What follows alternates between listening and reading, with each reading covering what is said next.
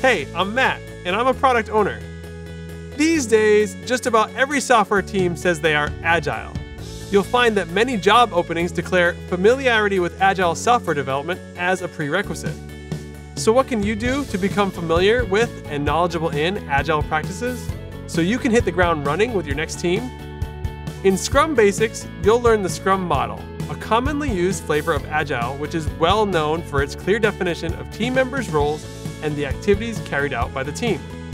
By the end of this course, you'll have a solid background and you'll be ready to get started using Scrum. Join me on Treehouse for a free 2-week trial.